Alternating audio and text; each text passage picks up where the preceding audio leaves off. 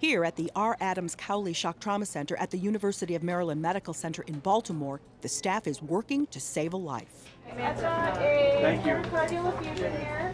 Minutes ago, this patient involved in a motorcycle crash arrived at the Shock Trauma Center by helicopter. There have been studies that have questioned the real utility and effectiveness of helicopters. Some have concluded that there's potential harm, more harm than good, more cost. Dr. Samuel Galvano from the University of Maryland School of Medicine and Dr. Adil Haider from Johns Hopkins University School of Medicine and co-authors examined more than 223,000 patients from the National Trauma Data Bank.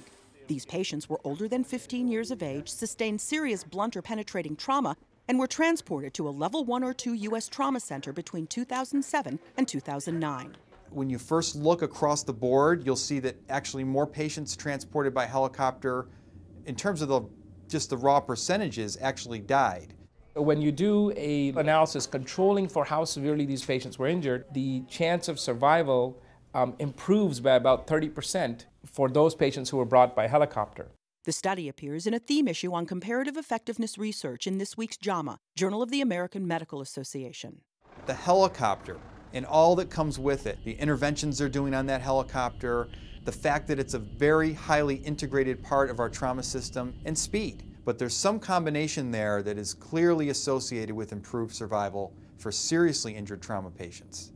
Researchers also controlled for injury types and severity of those injuries. Can you squeeze my hand?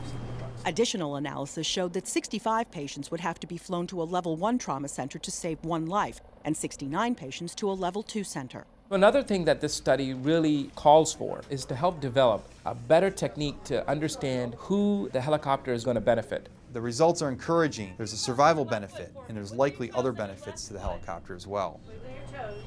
Catherine Dolf, the JAMA Report.